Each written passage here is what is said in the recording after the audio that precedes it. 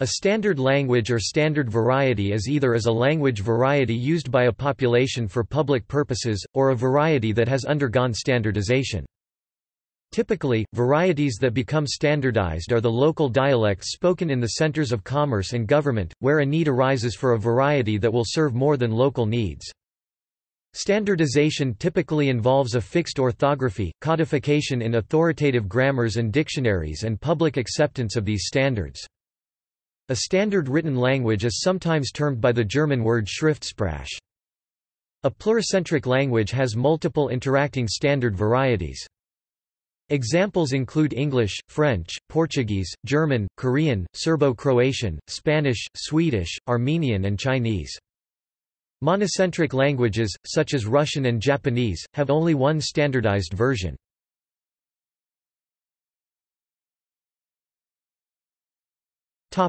Standardization. A standard variety is developed from a group of related varieties. This may be done by elevating a single variety, such as the local variety of a center of government or culture. Alternatively, a new variety may be defined as a selection of features from existing varieties. A fixed orthography is typically created for writing the variety. It may be codified in normative dictionaries and grammars, or by an agreed collection of exemplary texts. Whether these dictionaries and grammars are created by private individuals like Webster's Dictionary or by state institutions, they become standard if they are treated as authorities for correcting language. A fixed written form and subsequent codification make the standard variety more stable than purely spoken varieties, and provide a base for further development or Ausbau. This variety becomes the norm for writing, is used in broadcasting and for official purposes, and is the form taught to non-native learners. Through this process, the standard variety acquires prestige and a greater functional importance than local varieties. Those varieties are said to be dependent on, or heteronymous with respect to, the standard variety, because speakers read and write the standard, refer to it as an authority as such matters as specialist vocabulary, and any standardizing changes in their speech are towards that standard. In some cases, such as Standard English, this process may take place over an extended period without government intervention. In others it may be deliberately directed by official institutions, such as the Académie Française or Real Academia Española, and can proceed much more quickly. Language standardization is often linked to the formation, or attempted formation, of nation-states, as language is seen as the vehicle of a shared culture. Different national standards derived from a dialect continuum may be regarded as different languages, even if they are mutually intelligible. The Scandinavian languages, Danish, Norwegian and Swedish, are often cited as examples. In other cases, governments or neighboring populations may seek to deny a standard independent status. In response, developers of a standard may base it on more divergent varieties. Thus, after Norway became independent at the start of the 20th century, the Bokmål standard based on the speech of Oslo was felt to be too similar to Danish by Ivar Aasen, who developed a rival Nynorsk standard based on Western varieties. Similarly, when a standard was developed in the Yugoslav Republic of Macedonia from local varieties within a continuum with Serbia to the north and Bulgaria to the east, it was deliberately based on varieties from the west of the republic that were most different from Standard Bulgarian. Now known as Macedonian, it is the national standard of the independent Republic of Macedonia, but viewed by Bulgarians as a dialect of Bulgarian.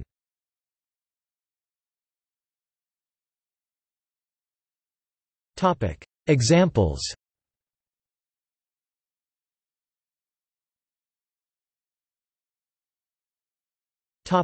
Chinese. Chinese consists of hundreds of local varieties, many of which are not mutually intelligible, usually classified into 7 to 10 major groups, including Mandarin, Wu, Yu, Hakka and Min. Before the 20th century, most Chinese spoke only their local variety. For 2 millennia, formal writing had been done in literary Chinese or classical Chinese, a style modeled on the classics and far removed from any contemporary speech. As a practical measure, officials of the late imperial dynasties carried out the administration of the empire using a common language based on Mandarin varieties, known as Guanhua, literally, speech of officials. In the early 20th century, many Chinese intellectuals argued that the country needed a standardized language. By the 1920s, literary Chinese had been replaced as the written standard by written vernacular Chinese, which was based on Mandarin dialects. In the 1930s, Standard Chinese was adopted, with its pronunciation based on the Beijing dialect, but with vocabulary also drawn from other Mandarin varieties and its syntax based on the written vernacular. It is the official spoken language of the People's Republic of China, where it is called Putonghua, common speech, and of the Republic of China governing Taiwan as Guoyu, national language, and one of the official languages of Singapore as Huayu, Chinese language. Standard Chinese now dominates public life, and is much more widely studied than any other variety of Chinese.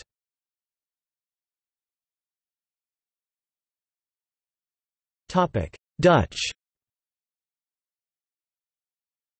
Dutch is a monocentric language, with all speakers using the same standard form authorized by the Dutch Language Union based on a Dutch orthography employing the Latin alphabet when writing. A process of standardization of Dutch started in the Middle Ages, especially under the influence of the Burgundian ducal court in Dijon, Brussels after 1477. Till then every region spoke a different Middle Dutch dialect. The dialects of the County of Flanders and the Duchy of Brabant were the most influential around this time. The process of standardization became much stronger at the start of the 16th century, mainly based on the urban dialect of Antwerp.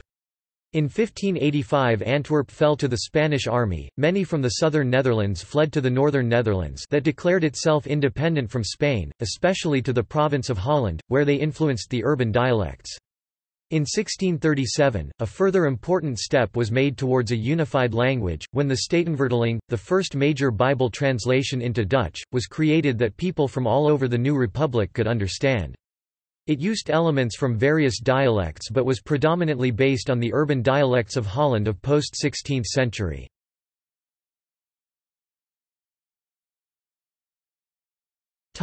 English. In British English the Standard, known as Standard English (SE), is historically based on the language of the medieval English Court of Chancery. The late 17th and 18th centuries saw the establishment of this standard as the norm of polite society, that is to say of the upper classes. The spoken standard has come to be seen as a mark of good education and social prestige. Although often associated with the RP accent, SE can be spoken with any accent, such as General American, General Australian, etc.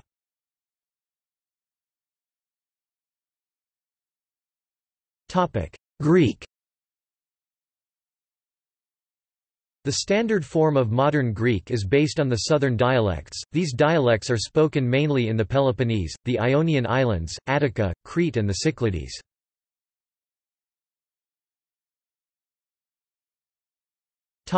Hindi-Urdu. Two standardized registers of the Hindustani language have legal status: India, Standard Hindi, one of 23 co-official national languages, and Urdu, Pakistan's official tongue. Resultantly, Hindustani often called Hindi-Urdu.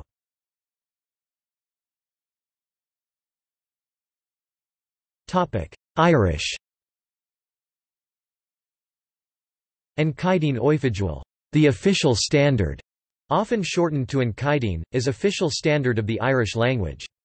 It is taught in most schools in Ireland, though with strong influences from local dialects. It was first published by the translators in Dáil Éireann in the 1950s. As of September 2013, the first major revision of the Chidine Oifigiúil is available, both online and in print. Among the changes to be found in the revised version are, for example, various attempts to bring the recommendations of the Chidine closer to the spoken dialect of Gaeltacht speakers, including allowing further use of the nominative case where the genitive would historically have been found.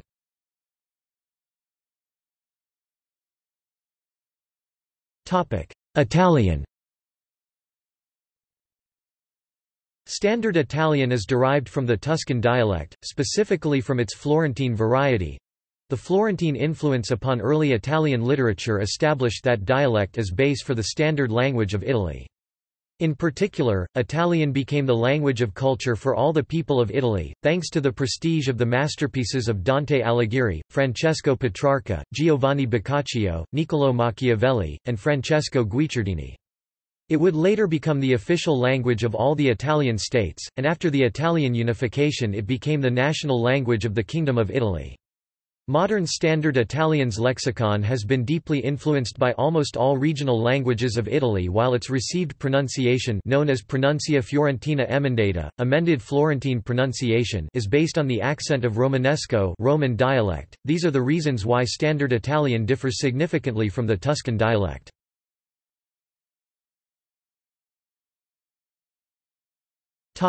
Latin. Classical Latin was the literary standard dialect of Latin spoken by higher socio-economic classes, as opposed to the Vulgar Latin, which is the generic term of the colloquial sociolects of Latin spoken across the Roman Empire by uneducated and less educated classes. The Latin brought by Roman soldiers to Gaul, Iberia, or Dacia was not identical to the Latin of Cicero, and differed from it in vocabulary, syntax, and grammar.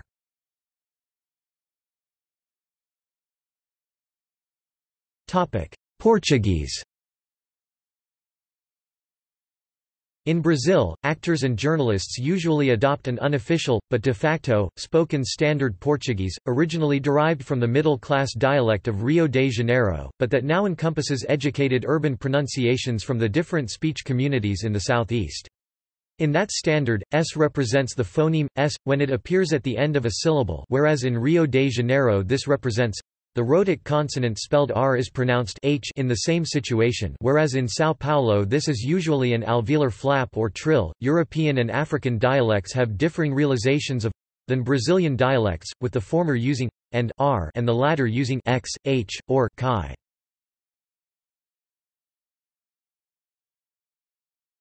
Topic: Serbo-Croatian. Four standard variants of the pluricentric Serbo-Croatian are spoken in Bosnia and Herzegovina, Croatia, Montenegro and Serbia. They all have the same dialect basis, Stokavian. These variants do differ slightly, as is the case with other pluricentric languages, but not to a degree that would justify considering them as different languages. The differences between the variants do not hinder mutual intelligibility and do not undermine the integrity of the system as a whole. Compared to the differences between the variants of English, German, French, Spanish, or Portuguese, the distinctions between the variants of Serbo-Croatian are less significant. Serbia, Croatia, Bosnia and Herzegovina, and Montenegro in their constitution have all named the language differently.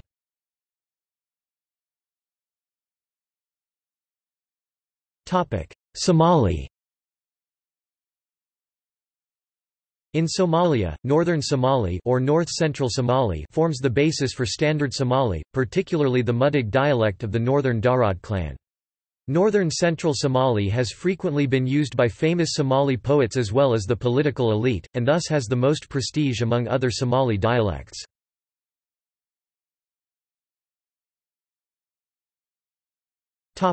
See also: